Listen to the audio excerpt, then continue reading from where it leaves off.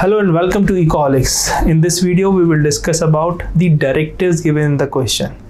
So if you're writing UPSC examination, civil services, Indian economic services, or any optional subject for the mains examination, that will help you. Even if you're preparing for RBI Grade B DEPR exam, these words will help you. So this lecture is for those who want to understand what to write in the examination when the question asked by the examiner. So here, this is what we call interpreting the words, because if suppose someone is asking about to discuss and you write in the bullet points, you'll not get marks because they are asking you to discuss certain concept or certain policy measures asking in the question. But here, if you know these terms, what to write or when to write, what are the points, how to write objective bullet points, how to write subjective points, when can we write in paragraph, when can we write in bullet points, what kind of examples are important, how to fit data, facts, etc, etc. So we will discuss this in the whole lecture. So let's start. First of all, you see that you must read a wording of the question carefully and answer it according to the terms specified. It means if they're asking your name, you should tell your name only, not even the surname. So this is what we discuss generally in our live classes as well. But here, just to give you the brief, we can say that this is how the terms mentioned here and the uses. So what I will do is I'll divide this video into two halves because that will be like around 17-18 terms. So we'll be discussing gradually half terms in the two videos. So these are the terms, these are the uses, and I'll be giving you the examples. So let's start. If you see the first one that is written here, account for. It means if someone is asking any question like account for Manrega scheme. So what you have to do, you have to give reasons. It means you are making account of everything. So if you are making account, it means all the reasons why Manrega is important, why Manrega is initially started, what are the benefits, etc, etc. So all the reasons you have to give. Now another term, the second is account of. Account of means here they are asking about their performance. So focus on description more. Like after the implementation of MGNREGA, that is Mahatma Gandhi National Rural Employment Guarantee Act, what happened to employment? Was India able to increase that? So account of, it means the description you have to tell here. If you're not focusing on description, you'll not get marks. So you be very careful in seeing this. This is for and this is of. Very minute wording, but it can make a big change into your answer writing. Okay. Now if we see the third one, assess. So assess means establishing strength and weakness of the features mentioned. Like for example, you take one example, very popular, Pradhan Mantri Fasal Bima Yojana. This is a very important scheme, very popular, especially for the agriculture and the farmer crisis that we are facing. So if you want to see the strength and the weakness. So if suppose the question comes, assess the performance of Pradhan Mantri Fasal Bima Yojana since 2016. 2016 se, what's the performance? So what do you write? You write strength and weaknesses. What are the strengths? That the premium is very low. If you compare with the previous schemes, national insurance schemes and modified NAIS, these kind of schemes before PMFBY, there were certain problems. So this scheme rectified those problems. But what are the weakness? The timely payment of the premium is not there from the government side. So private insurance company will not be able to disburse the amount. So these are the strength and the weakness. So whenever they are saying assess, what you have to do? Assess in terms of strength and the weaknesses of a particular scheme. Let's move on to the next one. That is comment, which is very popular. Commenting means, like for example, any crisis is going on. Crisis like climate change is a big crisis for humanity. So comment on that. So every person is having their own opinion and they are commenting. So it's same as like you must be reading newspaper. In the editorial section, you must have seen there's a section called comment. You see, write your viewpoint. and description based on your observation. So first of all, this is very important. Your viewpoint. So your viewpoint is different from your own viewpoint. If your own viewpoint regarding anything like government, like the structure, the condition of the economy can be different, but your viewpoint should be in the examination is 90% linked with the newspaper reporting. Because you know that the person writing articles in the newspaper should know more than you, and that is quite acceptable. You are as an aspirant. So here the difference is your viewpoint required, not your own viewpoint. I'll let you know where your own viewpoint is required. The second is description based on your observation. Why observation? Because if you are preparing for any prestigious examination like UPSC, your observation is very vital, because you will run the country and you will be the part of the administration, the top authority of our country.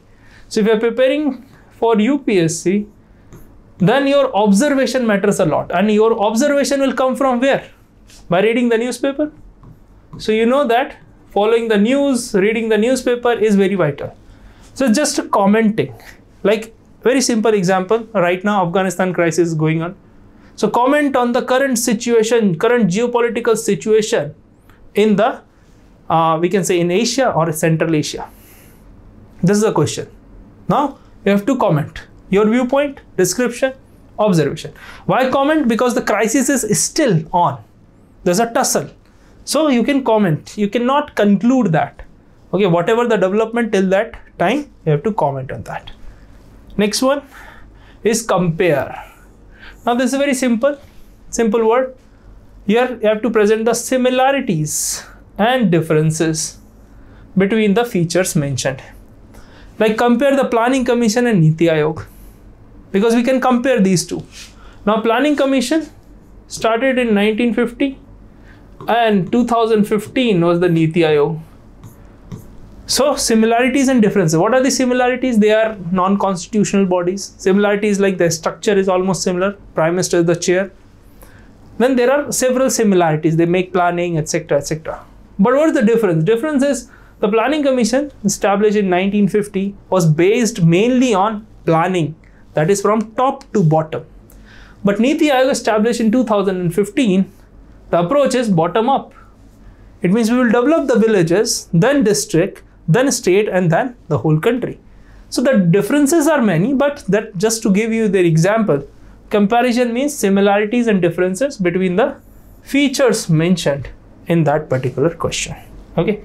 Next one is discuss. Now when we talk about discuss, we have to present a thorough analysis. I hope you understand the meaning of thorough, in-depth analysis of the question by examining all sides of the argument. So discussion, very important, like discuss the COVID scenario and the economy. What is the impact? Another discussion, recent times, you can see economy is going down, a stock market going up. So these are the two different type of condition. When economy is not performing, why investors are investing? So these kind of topics they can ask in discuss. Discuss means present a thorough analysis. It means you have to analyze why economy is going down, why recently inflation has gone up, and why RBI is still having accommodative stance. Another issue, stock market is booming, investment is coming in, people are working from home. There are different scenarios. So it means from the 360-degree angle, you have to analyze. When you analyze, then you will get marks. So discuss means a thorough analysis of all sides. This is very important. If you do not do 360-degree valuation or discussion of that particular topic, you will not get marks. Okay. Next, move on to the next one, that is 7th one. Distinguish. Draw a clear distinction. You can see clear between the feature mentioned. Now you'll ask what the difference between compare and distinguish between. Distinguish between means are two different things. Like if you see America's ideology and the USSR ideology, both are totally different. But in comparison, there must be some similarities also. So the difference means distinguish between, there's a clear cut, watertight compartments. And these are two different ideologies. So for example, Distinguish between the ideologies followed by USA and USSR during the Cold War. So draw clear-cut distinction between the features mentioned. Like the difference in the poverty line given by Tendulkar committee and the Rangarajan committee. Okay, I hope you understand. The distinguish between before 1991 period and after 1991 period. Closed economy, open economy. So there can be many. Next is elucidate.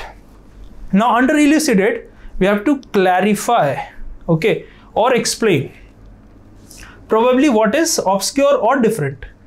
It means if I am saying elucidating the basic feature of Indian economy, explain the current economic crisis in India. So simple. Now what's the best feature? Now you know that economy is driven by consumption or investment.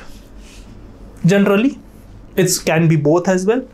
So consumption means people are moving towards consumption. They are consuming, that's why economy is growing.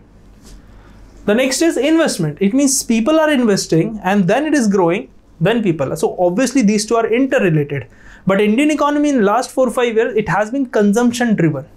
You can see the quick recovery of Indian economy during COVID period as well.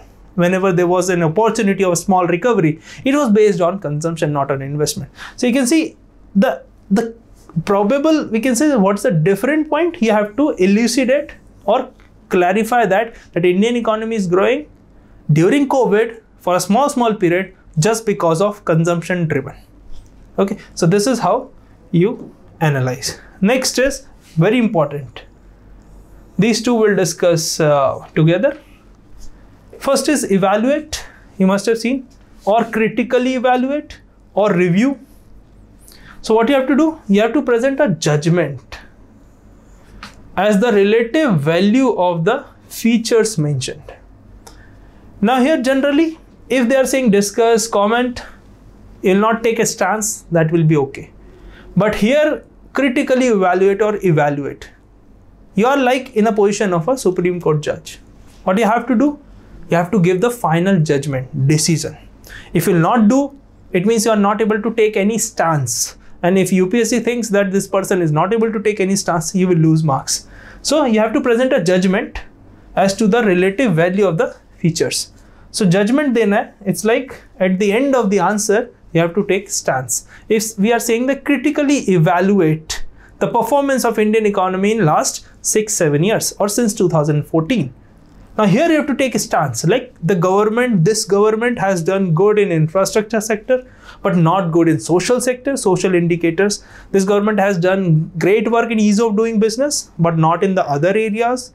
This government has done great work in like tax efficiency, revenue mobilization, but not in the proper expenditure policy. So here you have to take stance. That is what my opinion is. Next, 10th one, examine or critically examine. So the difference here is the first one is evaluate and then the examine. So here you have to clearly mention all the pros and cons of the issues raised. Okay, your final decision must be supported by the evidence. It means if I am saying that inflation is going up, then I have to present the data, like inflation in June this, July this, and currently we are in September. So that is this. So the reason why you have rejected the alternatives. Okay, you are taking certain decision, but you are choosing one because here you have to pros and cons you are mentioning. Then you are supporting some point by giving evidences as well. But why you have rejected the other, that also you have to mention. So whenever they are saying examine, it's like again all round examination of that. I hope you understand. If you still have any doubt, you can mention in the comment section. We frequently reply all our queries in the comment section, so you can mention that.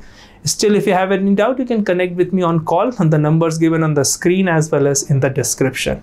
Apart from this, the second part, that from 11th, we'll discuss in the part 2 of this video. So stay tuned and don't forget to give a big thumbs up to this video and share and subscribe Ecoholics. Thank you so much.